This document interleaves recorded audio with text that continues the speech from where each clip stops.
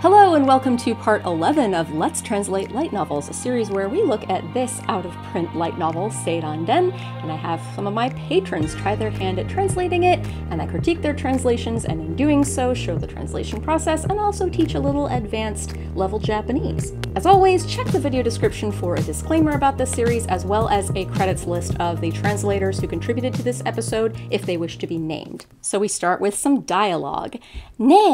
Ne ayurutara. This is Talia speaking. Patron A. Ayuru, what did he look like? So this is referencing a line of dialogue that happened in the last episode. Check episode 9. Episode 10 was sort of like a holistic recap of translating light novels. Check episode 9 for a refresher. It's basically her responding to Ayuru being kind of still and motionless and clenching his fists and not saying anything when they're trying to have a conversation. So Ayuru tara, this tara is like, you silly. It's like, oh, come on, kind of thing. Patron A chose to express that as a question referencing what she was asking him earlier. What did he look like? What did Tenko look like? So that's a choice. Patron B. Ayur, come on. Incidentally, this is a new patron. This patron has never contributed before. So Ayur, come on. So yeah, that's another way of interpreting this tara after the name. Patron C. Hey, Ayuru. That works too. Patron D. Come on, Ayur, tell me. That's another way of saying it. The next line, we've got some narration followed by dialogue. Taria ni yusaburare. Passive voice. Gotta love it. Shounen wa karada no ihen o satorare nai youni. Another passive. Itta. Tenko-sama wa irai de monosugoi oukina chikara o motte ita. Lots of ellipses in this dialogue. So, Talia ni yusaburare.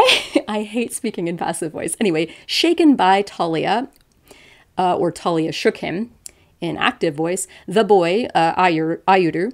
Shounen wa karada no ihen. So this ihen, this came up many episodes ago. It's like an illness, a change, yeah, it's like an odd, an abnormality of your physical health sort of thing. It's not very easy to translate into English, but if you look up the definition in Japanese, it makes a little more sense. Satorare nai yoni, so that she would not satoru it, which is like well, like satoru, it's sort of like an enlightened way of saying to understand something, basically, to tell, basically, that he is ill, that his body is just kind of, so the boy said, in a way, yoni itta, that Talia would not notice that something's wrong with him, as she was shaking him. Tenko was very, very magnificent, idaide, very great, very big. Monosugoi chikara o motte ita. So monosugoi is like incredibly big, very, it's just a modifier there. Oukina chikara, a big power, great, vast power. Big power sounds dumb. So different word for oki in this case, besides big. Ita, like he had very big powers and he was really powerful. He was kind of saying vaguely. So patron A, Talia gave him a little shake. So patron A changed this to active voice. Good choice. Lord Tenko was magnificent and he had tremendous power, Ayuru said, trying not to make Talia aware that something was wrong with him. So patron A flip-flopped this shounen wa karada no ihen o satorare nai yoni itta, followed by the dialogue. Patron A put that tag at the end, and you can do that. And that was a good choice, because that's more naturally how we would convey that in English. Patron B, Talia whined, shaking him out of his reverie. So the Talia whined can come from ne ayurutara. You know, it's in English, you don't always have to say said, and very clearly she's like whining, or, you know, she's shaking him, and so whine works here. Shaking him out of his reverie. I don't know if it's exactly a reverie, because like a reverie to me feels more like, a calm trance where I'm imagining butterflies and ponies and rainbows, whereas Ayuru is like having a PTSD flashback of like how evil Tenko was at the summoning ceremony. So I don't know about reverie. Ayuru was careful not to betray his change in constitution. That's very literal. well, not the betray part, the change in constitution for Ihan, that's pretty literal, when he responded. Lord Tenko had a mighty presence. He radiated with power. I like the radiated from motteita. Motteita is simply he had, but radiated with. That's cool. Perhaps it's a little too poetic, though, because Ayuru is kind of being plain in his speech here. Okina chikara o motteita is a pretty plain way of saying it. Radiated with, power or whatever is a little more grand, and I don't think Ayuru would be speaking that way right now. But I like the turn of phrase and the wording of that. Patron C. Talia called him as she shook him, so active voice again. All three patrons so far have changed the yusaburare passive to active voice. Lord Tenko was incredible. He had such tremendous, great power, Ayuru muttered, quickly, I like muttered, quickly picking up a pebble and throwing it into the lake to hide that something was wrong. So this part actually comes from the next part of dialogue. I had a really hard time when I was preparing my notes to go over this episode because this section here, there's dialogue sandwiched with little tags and description, and each patron kind of chose to break it up in different ways. So I kind of did my best to add the spaces for the chunks just so it's a little more clear. But yeah, this looks like Patron C just completely added the throwing the pebble part, but it comes later, so don't worry. Patron D. Talia grasped his shoulders and shook him. And Patron D added a little note here saying, well, it doesn't literally say that she grasped his shoulders and was shaking him by the shoulders, but they felt that it would be nice to add that because just shook him seemed a little plain. I don't really think shake is, I think if you look at patrons A, B, and C, Talia gave him a little shake. Talia whined, shaking him out of his reverie. Talia called as she shook him. I think those work fine. You don't have to, explicitly be she was shaking his shoulders. I like it, but it's not what it was saying in the Japanese. It's very nitpicky, though. Doesn't really matter. He, ... Lord Tenko was, Ayur stammered, trying to ignore the strange trembling in his body.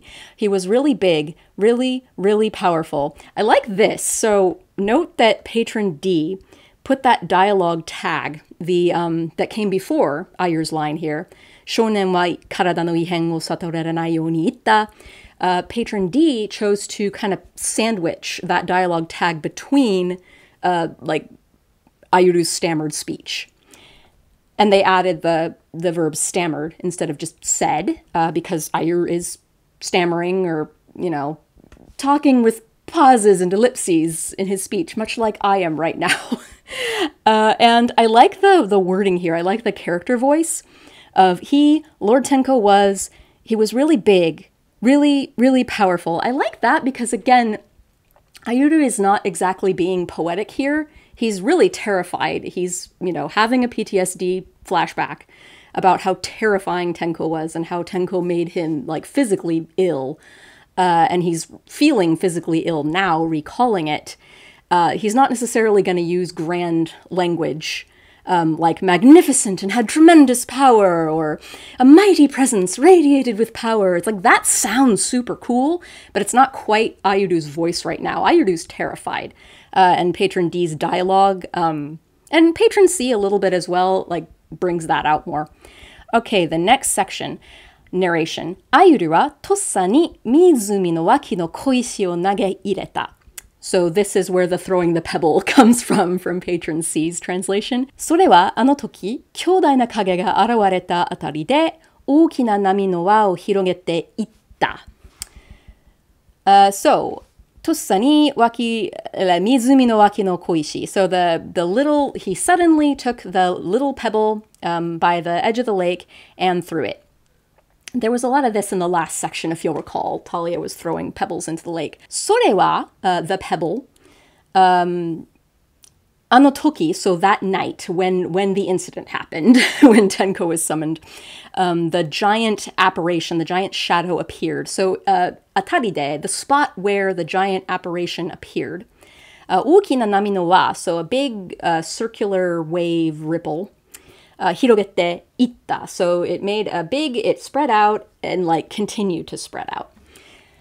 If there were no small tsu in there, and if it were just hirogete ita, it's just like, well, it was spreading, it was widening, but it's hirogete ita. It's like spreading and widening out kind of until it dissipated into nothingness, sort of imagery there. So he threw a little pebble and it landed right where Tenko's shadow had appeared that night. And it made like this rippling circle thingy. So patron A translated that more eloquently, I hope. He suddenly grabbed a pebble and threw it into the lake, period. I like that. It landed in the spot where Lord Tenko's shadow had appeared would be better there, months ago, and made much larger ripples than what Talia's pebble made. So then what Talia's pebble made was completely not in the original Japanese, but it was in the story. Talia had thrown a pebble before, and it did make a ripple. And okina namino wa, so it's implied that his pebble made a bigger circle. And what this does symbolically is it's showing his struggle. You know, Talia's pretty casual about this whole thing. Like, yeah, what happened that night? I'm going to throw pebbles. But for Ayuru, he's reliving a very traumatic experience. So he's going to have a little more tension. The circle's going to be a bit bigger. So I like that imagery, even though it wasn't explicitly stated in the original Japanese. Patron B. Suddenly, he picked up a stone and whipped it across the lake. I like whipped it. A ring of waves rippled out from the place where that fearsome shadow had appeared the night of the ritual. So that's a little bit... we went into this, I think, in the last episode or the episode before, how incredibly, like, wordy Japanese sentences can be. The place where that fearsome shadow had appeared the night of the ritual. You have all these, like, words to describe the spot where the stone landed. And sometimes it can get a little run-on sentencey. Could have reworked that a little bit. Patron C. Rings rippled out from where the giant apparition had appeared that night. So if you recall, Patron C had mentioned the pebble in the previous section. Ayuru muttered, comma, quickly picking up a pebble and throwing it into the lake to hide that something was wrong, period, new thought. Rings rippled out from where the giant apparition had appeared that night, and Patron C made a little note. I wasn't sure if kage meant shadow or just figure form or both. Yeah, kage can be a little vague that way. I like apparition, personally. And note how nice and, like, short and concise. This would be great game translation here, or manga translation, because it's nice and concise, very tight. Rings rippled out from where the giant apparition had appeared that night. So this whole, like, in the spot, where, ba-ba-da-ba-da, just from where. You don't have to say, like, in the spot where, just from where. It's shorter and cleaner and less wordy, less run-on sentencey. Patron D, abruptly, comma, so instead of suddenly, abruptly, I like abruptly, he snatched up a nearby pebble and hurled it into the lake. Large ripples spread across the surface, just as they had when that enormous shadow appeared. So I think Patron D is confusing the sorewa. The sorewa is in reference to the pebble. It landed in the same spot, the pebble, sorewa, where Tenko's big shadow had appeared that night, and then waves rippled out. It's not comparing it to, like, it spread across the lake just as it had when the shadow had appeared. It landed in the same spot where that giant shadow had appeared. The next section, narration. ターリアは半ば放心状態で香水を眺めため息をつく. So, 半ば is like halfway. 放心状態 is sort of like vacant, like, you know, just kind of head in the clouds. Kosui is, if you look at the kanji, it literally means lake water. Nagame, to gaze at. Tameiki o tsuku, and sighed. So Talia, like, stared at the lake water kind of half in a daze and sighed. Dialogue. そうなの。そうよね。だって天子様は私たちのような少数民族に温かな目を向けていつも守ってくださっている方だもの。So, very, very humble, very, like, honorable Japanese here. Once she starts talking about Tenko-sama, which makes sense. So, oh, like, so nano, oh. Like, so that's what happened. So yo ne. It's like, that makes sense. I could see why you would say that. Datte, after all, Tenko-sama wa, 私たちのような少数民族. So, 少数民族, ethnic minority, as we went over in former videos. 私たちのように, so ethnic minority like us. 温かな目を向けて, like turns warm eyes towards us is literally what that is. But like looks fondly upon us, smiles on us, kind of like, just looks at us with love and warmth. And いつも守ってくださっている. So always protects us humbly, honorably. くださっている. お方, very important person. だもの. So this だもの is this emphatic, like, after all, I know to be true that Tenko, like, looks upon a poor, lowly little, like, ethnic minority like us with warm eyes, and he always protects and takes care of us. Of course. So, of course, he looked grand and big when you saw him that night. So, patron A. Talia dreamily looked out over the lake and gave a sigh. I see. Yeah, you're right. Lord Tenko is the one who watches over outsider clans like ours so warmly, so he should be very powerful. Lord Tenko is the one who watches over... That sounds a little weird. I can't quite place my finger on why it sounds a little weird. Yeah, it sounds a little like robotic or, I don't know, like I'm writing a pamphlet about Lord Tenko. It doesn't quite sound like Talia at that point. I like outsider clans for Shousu Minzoku, though. He should be very powerful. Yeah. That makes sense. Patron B. Really? Talia asked, turning to gaze out at the lake again. Then she sighed. So it's not exactly... She's not asking for confirmation when she says, so nano. She's saying, oh, like, so that's what happened. So that was your experience. She's not, like, asking, really? Is that true? That's how it comes across when it's written like this in dialogue. Talia asked, turning out to gaze at the lake again, left out the nakaba. Adding, in the next sentence, the nakaba, hoshin jotai. Then she sighed, her eyes turning dreamy. Yes, I'm sure he was. I mean, our tribe is so small, yet Lord Tenko in his kindness deigns to look fondly upon us anyway. He keeps us safe. I like this. She's doing Talia's saying in very grand speech, like, yet Lord Tenko, in his kindness, and a capital H in the his, to really deify Tenko, look fondly, deigns to look fondly upon us. I dig that. It's very, like, honorable. She's, it has that reverence that she needs for this. And then he keeps us safe. And the exclamation point also for damono, because she's being very emphatic here, and he keeps us safe. I dig that. Yeah. Reminder that mamoru, that verb, people always translate it as protect. Well, not people always, but like I see it often translated as protect, and it really should not always be translated as protect. It can also mean like keeping people safe. That's another way of saying it. Also just take care of or look after. That's often what it actually means, especially in terms of like, if it's in a slice of life anime and like, Maki-chan wa ore ga mamoru. It's not necessarily I will protect her, it's more like I will take care of her. Protect implies like there's some danger, like imminent danger that will befall this character. But yeah, it's more like to take care of somebody. Like it can literally also be to protect. And in this case, it would be also to protect or to keep safe. But just a reminder that it doesn't always have to be protect. Patron C. Talia looked out at the water half-heartedly and sighed. So hoshin jotai is translated as dreamily by the first two patrons and then half-heartedly. And then patron D, spoiler alert, does half in a daze. Note just the different nuances that you can glean from those. The in a daze is a little more neutral. And I like that one the best, actually, because it lets it be a little vague. It's not necessarily a negative or positive thing that she's in a daze. The dreamy, to me, that makes it like, oh yeah, Lord Tenko, what a guy. And I don't know that that's necessarily at the start what her mood is. Towards the end, I think it is. I think at first she's like, oh, like she's kind of hoping that Ayuru was going to give her more details, I think. And so she was like, so nano, so yo ne. It's not so like, so nano. So yo ne. And that's kind of the implication you get if you say that she looked dreamily.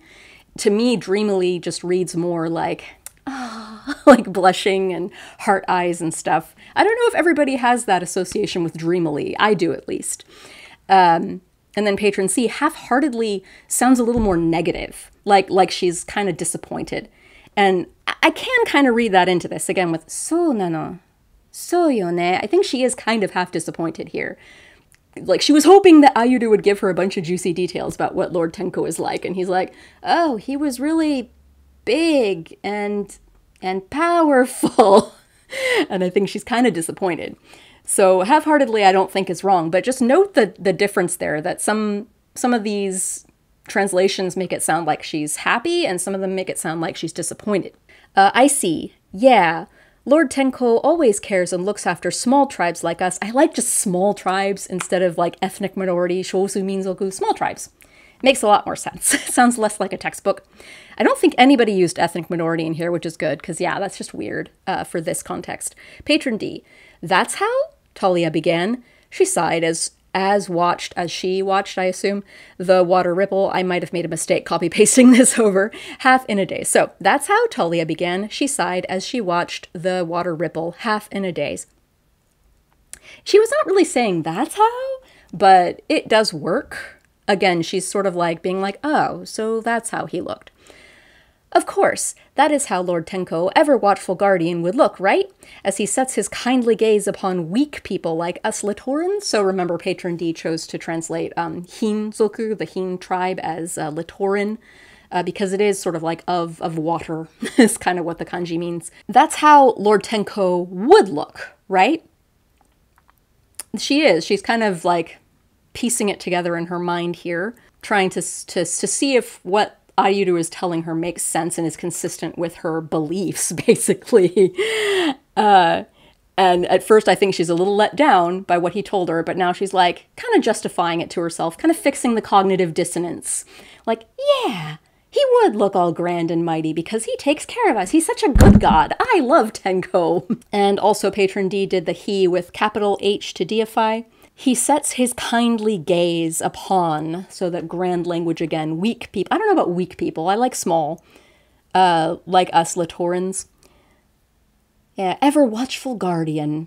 Yeah, the little grandness in the language there. I do like that wording.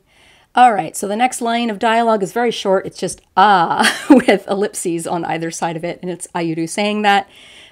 Patron A, yeah. Patron B, yeah, Ayuru agreed half-heartedly.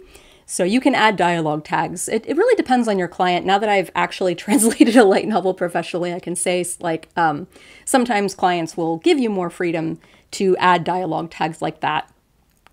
Ayuru agreed half-heartedly is reading a little too much. That wasn't necessarily there. Like, I don't mind it, but some people might consider that an over-extrapolation. Patron C, yeah, and then Patron D, yeah, I guess. So Patron D was, I think, expressing the extra ellipses as just sort of stammering and the tentative I guess. I like the I guess. Yeah, I guess. Or I suppose, could be. I think that conveys his sort of like, yeah, I guess, I don't know, I feel really sick right now and I want to go home. It conveys that pretty well. All right, the next line of dialogue. This is Talia speaking. You can tell because there's atashi. Atashi mo hayaku o me ni kakaritai na. Onna no ko wa 12 made matanakucha. I almost said matanakia. Matanakucha naranai nante hontou ni fukohei da yo ne. With a small tsu to show that she's ne. There's like a nice glottal stop at the end of that. Ne, sore de otsuge wa kita no? So this long line of dialogue. 私も早くお目にかかりたいな. So お目にかかる, like to be seen by, to see, to meet, to meet someone's acquaintance. Basically, to meet someone's acquaintance. I hope I get to meet him soon too. It's really unfair that girls have to wait until they're 12. Yeah, no, it's just so unfair that girls have to wait until they're 12. You know? Ne, so, did you hear his proclamation? Did you hear his oracle? Because that's really what she wants to know. She wants to hear what that oracle was. Patron A, I really want to meet him too. It's so unfair that girls have to wait till they're 12. So, did you hear his divination? Patron B, I can't wait to lay eyes on him myself. Talia sighed again. So added dialogue tag to show that this is Talia speaking, which is fair. It can get confusing if you have yeah ... with no dialogue tag and then another piece of dialogue with no dialogue tag. So the reader can get a little lost. And it's clear if you're a Japanese person because you see that atashi pronoun and you know, okay, that's Talia speaking. But in English, there's no gendered first person personal pronouns. So yeah, adding a dialogue tag is fair. It's not fair italicized, that girls have to wait until we're 12. Anyway, what then? Did you hear Lord Tenko's pronouncement? This anyway, what then is weird. Just anyway, comma, did you hear Lord Tenko's pronouncement? I almost think anyway, ... Did you hear Lord Tenko's pronouncement? Because that's kind of like, she's like, ne. Sorede? So she's like, so. Did you hear his proclamation? Because that's what she really wants to know. I really like the use of italics there to show, because there's a lot of like vocal inflection in this. 本当に不公平だよね with that small tsu. ならないなんて. This nante is kind of a scoffing sort of thing, like, I can't believe that girls have to wait until we're 12. It's so unfair. You know, that's kind of her tone. And adding the italics there really helps, and the exclamation point really helps get that across. Patron C. I can't wait till I'm able to see him too. It's not fair that girls have to wait until they're 12, she complained. So complain does that too. Complain does the work. Although I really like italics and exclamation points too. It really gives her more of a voice. So, did you hear the oracle? That works. Patron D. I want his eyes to fall upon me too. This, and I can't wait to lay eyes on him myself is also pretty, a little more literal. However, this ome ni kakaritai is pretty like a reverent way of saying it. So I think this was their attempts to make it sound more like reverent, more like, I can't wait to meet our honorable God, you know. I want his eyes to fall upon me too, though, I don't know. It sounds a little weird, maybe. But then again, she's being reverent, so it does work. Soon, the exclamation point, I think, helps bring it back into her voice. It's so unfair having to wait until I'm 12, she pouted. So again, pouted, it adds in her tone. Oh, did you hear the pronouncements? It's not exactly, oh, exclamation point. It's ne, comma. And sometimes in Japanese prose, by the way, a comma often means a pause. It doesn't mean like punctuation, comma. It's more like ne. Sorede, it's like ne, ... You can almost think of commas as ellipses sometimes in Japanese prose. Oh, did you hear the pronouncements? So oracle, pronouncements, pronouncement, and divination for otsuge. We've all had problems like figuring out how to translate otsuge in this, but all of those words work. All right, the next line of narration. Ayuru wa so kikarete utsumuita. When Ayuru was asked that, passive voice, kikarete, when she asked Ayuru that, in active voice, utsumuita, like he looked down, he kind of hung his head and kind of, Patron A, Ayuru just hung his head, so Patron A eliminated the whole so kikarete part, which is fine. Oftentimes, like, these dialogue tags work that way. Ayuru wa so kikarete, this whole Ayuru wa so kikarete part would have been a dialogue tag to what Talia was saying. It would just be Talia asked. But in Japanese, they'll often move that dialogue tag like to a new line and like add it to a different character in passive voice like this. So Ayuru just hung his head works fine. You don't need the Ayuru wa so kikarete. Ayuru looked down, saying nothing for Patron B. Patron B also left out the so kikarete. And Patron C, Ayuru looked down. Again, left out the so kikarete. And Patron D, Ayuru studied the pebbles at his feet intently. And there was a note, this kind of construction still feels smoother to me than a more literal description of utsumukuing. I suppose, like, there are pebbles by his feet. It's been established that there are. But what the other patrons did works just fine. And they didn't add all this staring at pebbles intently stuff. So you don't have to add that. You can just say, Ayuru looked down, or Ayuru just hung his head. I like just, because it implies he could have done something else, he could have responded with something, but all he did was just hang his head. And Ayuru looked down, saying nothing also works, because it implies, well, he was supposed to say something, but he didn't. Studying the pebbles of the feet intently is very creative, and I like it personally as an artistic choice, but it's not, I think it's a little bit of an over-extrapolation in this case. And there are other ways you could have expressed that without adding a bunch of words. Dialogue, Talia again. Ah, so ka. Ayuru tara. There's this Ayuru tara again. Oh, Ayuru. Oh, you. Otsuge wo kiku mae ni netsu dashite taorechatta da ne. With a little small tsu to show a little cheerful. Oh, yeah, that's right. Silly Ayuru. You, like, got a fever and fainted and collapsed before you could even hear the oracle. And she's trying to be kind of cheerful about it, even though she's saying something pretty like, oh that's right, you got a fever and collapsed before you could hear the proclamation. She's trying to kind of make the most of it and be friendly about it and like, oh, you poor thing, that's right, you didn't even hear the proclamation because you got a fever. Patron A, oh, that's right, you had a fever that day and fainted before you got to hear it. That day, no. He had a fever like when it happened. It wasn't that he had the fever all day.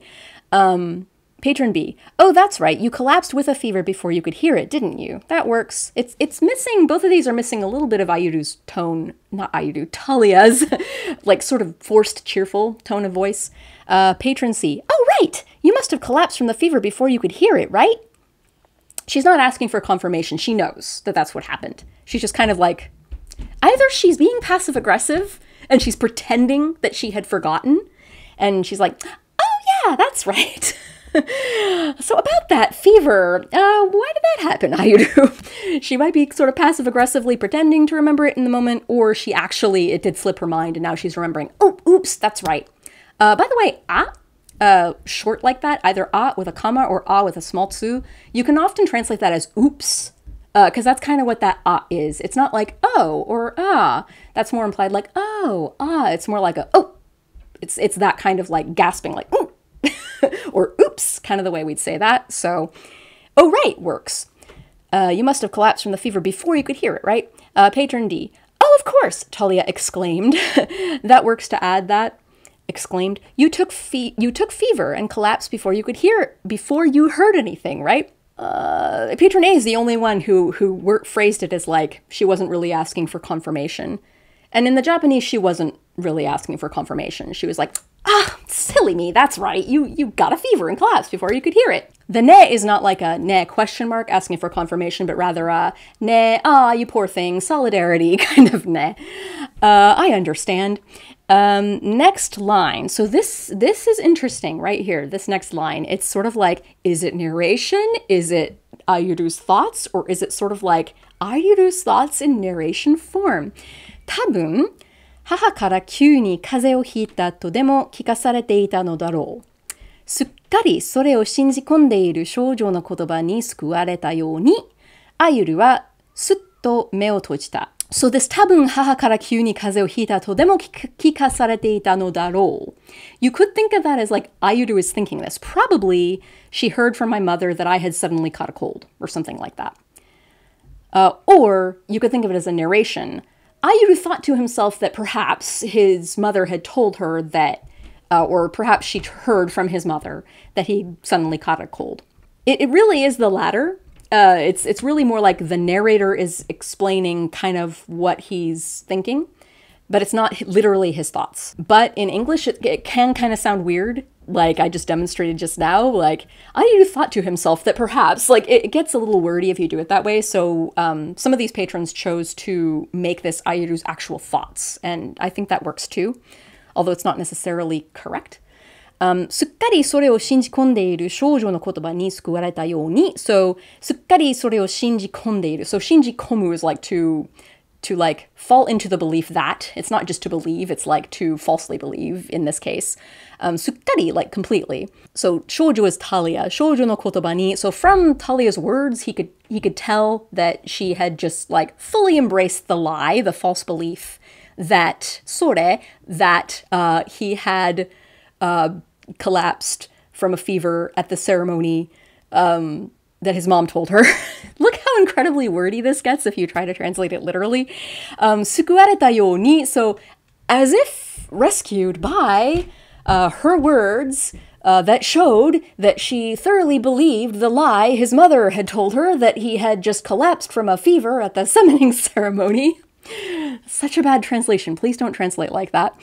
Ayuru wa sutto me o tojita. He closed his eyes. So kind of in better English, like thankful, like Ayuru felt thankful that, you know, like, thank goodness that Talia believed this lie. Like he closed his eyes in relief that Talia seems to have, you know, fallen for that lie, basically. So patron A, how did we handle this garbage? Maybe mother told, this is italics, so it's Ayuru's thoughts. Maybe mother told her that I caught a sudden cold or something. Ayuru thought. He gently closed his eyes, grateful that Talia completely believed his mother's lie. See how much cleaner that is when it's written like actual English? Much cleaner. So yeah, the suttome o tojita part definitely works better at the beginning of that next thought. He gently closed his eyes, grateful that Talia completely believed his mother's lie. So this sukuareta yo ni is expressed with just grateful, which works super well. A+. Patron B. His mother must have told her that he had come down with a sudden cold. Relieved that Talia had believed the lie so readily, Ayuru closed his eyes. This actually works, even though the word order is kind of kept the same. The sukuareta yo ni, relieved that works too. And look how nice and short it is, nice and tight. I like this one too. Patron C. Perhaps what his mother had told her was that he'd suddenly caught a cold or something. Very wordy. So there's a way this could be reworked a little and some words deleted. Perhaps what his mother had told her. Maybe his mother told her. Or perhaps his mother told her that. You don't need what his mother had told him was that. Just perhaps his mother had told her that he'd suddenly caught a cold or something. She seemed to believe it. I like that isolated sentence there. Ayuru closed his eyes, spared from having to answer. So we have sukuareta yo ni is grateful from patron A, relieved from patron B, and spared. I like spared, actually. That shows the, like, rescued aspect of sukuareta. So spared is great. Patron D. Mother, this is thoughts, Ayuru's thoughts. Mother probably told her I fell ill suddenly, he realized. Those words, and Talia's unshakable trust had saved him. He closed his eyes in relief. So this had saved him is for sukuareta. That's a little too literal. It's more had helped him save face, and not like had saved him, like had rescued him. Those words is kind of weird. That's a little too translatorese. Those words is referencing how Talia had spoken, like the past few things that she had told him implied that she had believed a lie that his mother had told her that he had had a fever. So those words, it's basically like from the way Talia had been talking. It's not like those words literally. So like from Talia's tone of voice or from what she had said. Or you can just eliminate the from those words aspect altogether because it sounds weird. Patrons A, B, and C pretty much eliminated the whole shoujo no kotoba ni sukuare. Just get rid of the kotoba because it's referencing what she was saying before and you don't really need it. So the next line of narration, あの後、天候がどんなお告げを下したのか、それを想像した彼の全身に再び激しい悪感が走った。彼はブルンと首を振った。This is all narration. So あの後, right after that, 天候がどんなお告げを下したのか. So after that, like what kind of proclamation had Tenko given to them after that? それを想像した彼の全身に so 想像した彼 so he, Ayuru, imagining what Tenko's proclamation was after that, after he collapsed from his fever. So as he imagined the proclamation that Tenko gave after he passed out, 全身に再び激しい悪感が走った. We went over okan a few episodes ago. It's like, if you look at the kanji, it's just cold, it's evil cold, like an ominous chill, intense chill. So just imagining what Tenko might have proclaimed after he passed out made his body just erupt in an intense chill. Once again, futatabi. 彼はブルンと首を振った. He vigorously shook his head, kind of like a shiver as well. Patron A. Ayuru racked his brain over what kind of divination Tenko could have given after he fainted, and felt an intense chill run through him again. So I think this racked his brain came from どんなお告げを下したのか. Patron A, I think, is isolating that as sort of like a question. It's like imagining the question of what kind of proclamation did Tenko give? Like, Ayuru was like, what kind of proclamation did he give? But just the thought of it, just imagining it, made him shake. I don't know if he was really racking his brain, though. It's more like just the thought of it or imagining it. He abruptly shook his head. Burunto futta.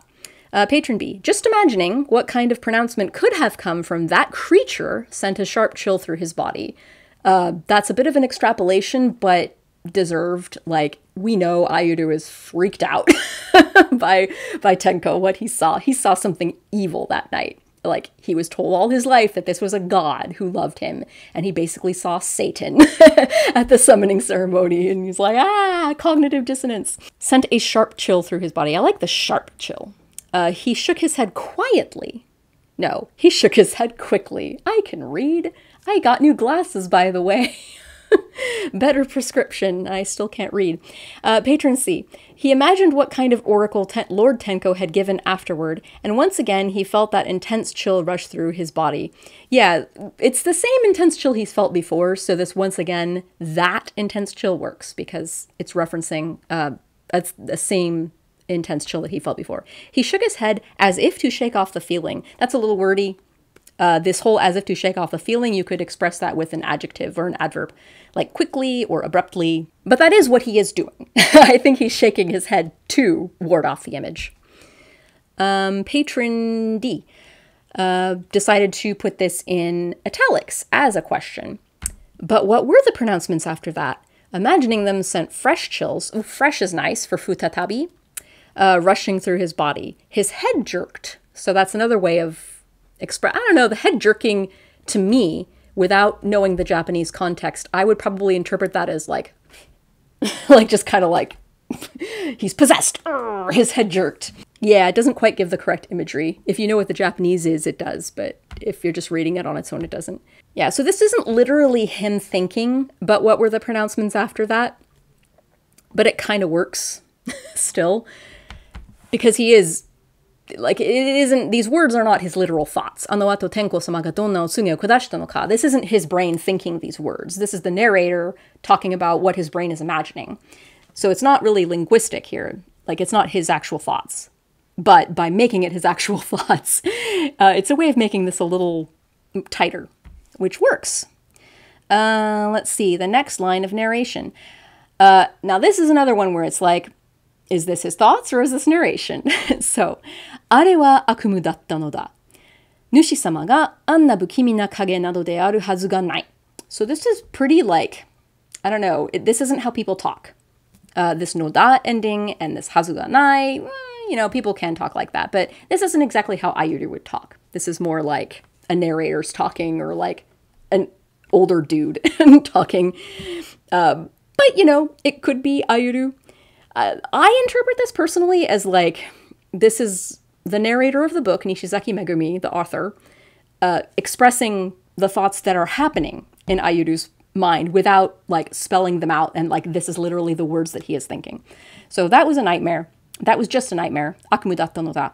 Nushi-sama ga, our lord, anna bukimi na kage nado de aru hazu ga nai. Like it would never be such a creepy, eerie apparition like that. Patron A, that was just a nightmare. This is all Ayuru's thoughts. That was just a nightmare. There's no way our lord could be such a creepy shadow like that one was. Like that one was? It's kind of weird. Like that would be fine. Creepy shadow. Yeah, again, this is where, like, if you're a little literal with kage, I prefer apparition over shadow. But yeah, Patron A chose to make this all Ayuru's thoughts. Patron B chose to not do that. It had been a nightmare, he decided. So Patron B is doing a little more how I interpreted this. It's basically like the narrator talking about what his thought process is without revealing the exact words in his brain. There was no way that terrible shadow was their lord. Yeah, terrible shadow, apparition would be cool. Hang on a minute, wasn't Patron B the one who'd use apparition for kage? Or was that a different person? That was Patron C. Okay, let's see if Patron C chose apparition again. Oh, Patron C did not. That's okay, though. It had to have been a nightmare. There's no way for the Lord to have been that creepy thing. The Lord is kind of weird. Like, Tenko is the one god to them, I guess. I don't know if they believe in other spirits or gods. I don't know if they're monotheistic in their worship of Tenko. But the Lord, it sounds kind of weird. I don't know. Like, when I hear the Lord, I just automatically think of the Judeo-Christian Christ or God or something. That's the imagery it invokes in my brain, because I grew up in a Judeo-Christian culture. That could just be my cultural bias speaking. But yeah, our Lord, I think, would work better. Or our God. To have been that creepy thing. Like thing is, if this were not italicized thoughts and then you could italicize the word thing, that could have worked to use thing, but otherwise that creepy thing, I don't know, that sounds weird. I think you should have just used apparition like Patron C used earlier and been consistent. Or not, I don't know. I'm getting tired. We're coming towards the end of the episode. Patron D.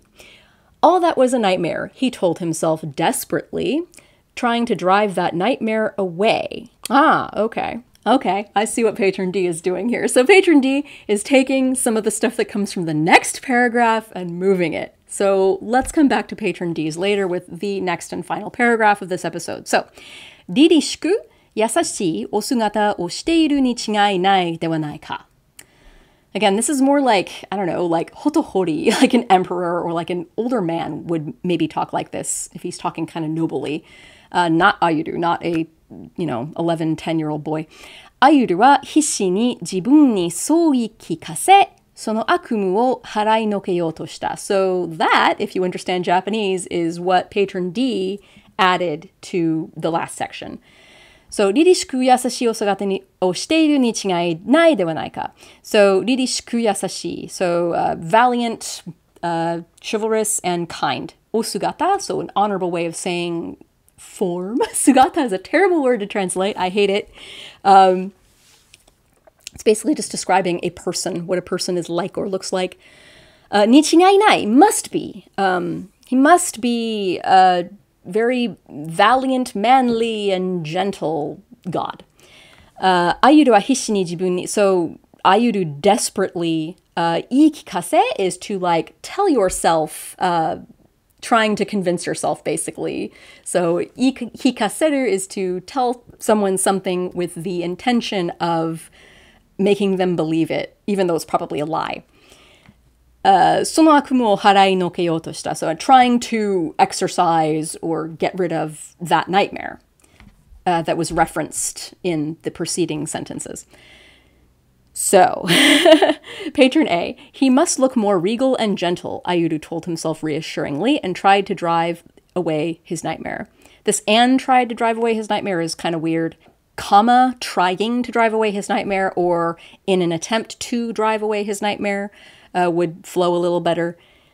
He must look more regal and gentle. That's how the osugata was expressed. It's basically like, yeah, like, had the form of someone that was more regal and more gentle. He must look more regal and more gentle. Told himself reassuringly. Yeah, like trying to drive away his nightmare, trying to convince himself that it's true. Patron B. Lord Tenko's appearance, so osugata appearance, generally that's a trap people fall into, is translating sugata as appearance or form. It's not always the best translation. But it's not bad in this case. Lord Tenko's appearance would be much nobler and kinder, he told himself, desperate to dispel his own doubts. So that akumu, Patron B translated as doubts, it's literally like trying to get rid of the nightmare that was referenced a couple sentences earlier. Ikikase is dispelling your doubts, like trying to dispel your doubts. So this isn't wrong. It's just we're missing that akumu again. Patron C. Wasn't he supposed to look noble and kind?